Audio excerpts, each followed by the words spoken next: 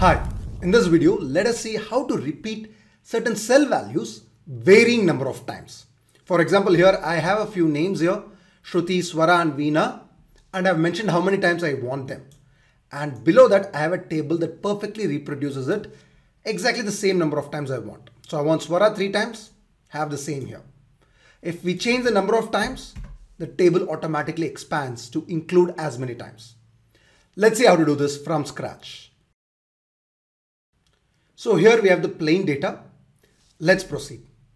First thing I'm going to do is to calculate the total number of lines I want, which is simply going to be the sum of n times. This can be obtained using the sum function. The next thing I'm going to do is to generate serial numbers 1 to 16 or 1 to the number of lines I want. So sequence of the number of lines gives me the serial number. Now I want the names. 1 to 5 is going to be Shruti, 6 to 12 is Swara, and 13 to 16 is Veena. To get this, I need a helper column, which is going to be the running total.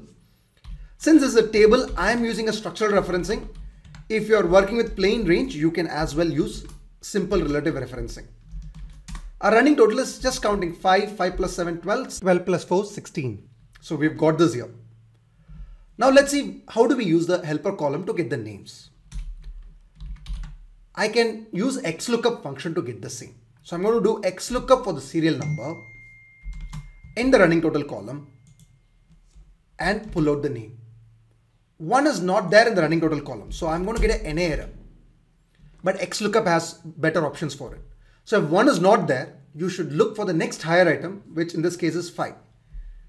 To specify that, what we could do is leave the 4th parameter blank here. And in the place of 5th parameter, I'm going to put plus 1. Plus 1 is to do an exact match or next larger item.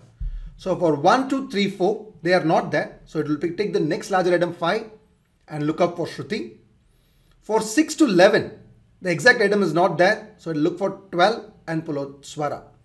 Of course, for 5 and 12, you're going to get the correct names in any case. Since I'm using dynamic array, instead of copy pasting this formula, I'm just going to add a hash sign to this B11.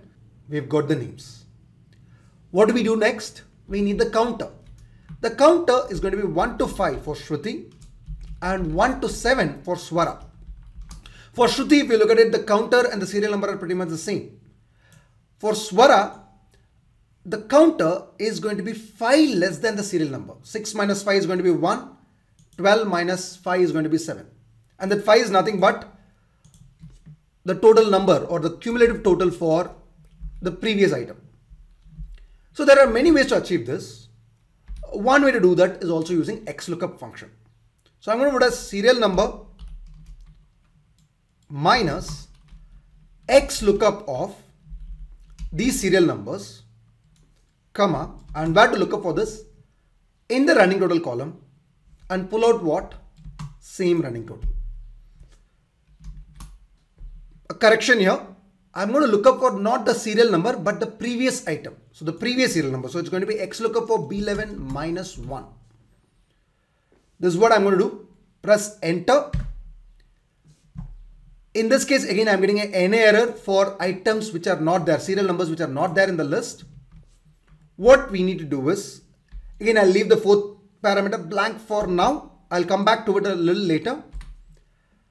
In the match mode, I'm going to say the match mode is exact match or next smaller item. Because here I'm looking for the previous one. So I'm going to look for the next smaller item. And we can see here that the serial numbers or the counters are coming correctly for Swara and Veena. Why aren't we getting it for Shruti? Because let's say 1 minus 1 is 0. 0 is not there. And we neither have any item below 0 here. So that's why I'm getting an NA error. And this is where I'm going to use the 4th parameter. So if the data is not available, then give me 0, because for the first item we know that nothing would be there before this, and therefore you reduce nothing, which is 0. Press enter. We've got it here. So as we can see here, if you change the number of times, the data automatically changes. We could have also done this with simple range, but the problem with range is when you add more data, our data will not automatically change. So if I'm going to add something like, let's say, raga, nothing happens here. My raga is not getting added. If you're working with a table, then that's going to happen. So I change the numbers here, and as I change the numbers, I do see my data automatically changing. Okay. Hope you found the video useful. If you like it, do click the like button and do share the video. Thank you very much. Bye-bye.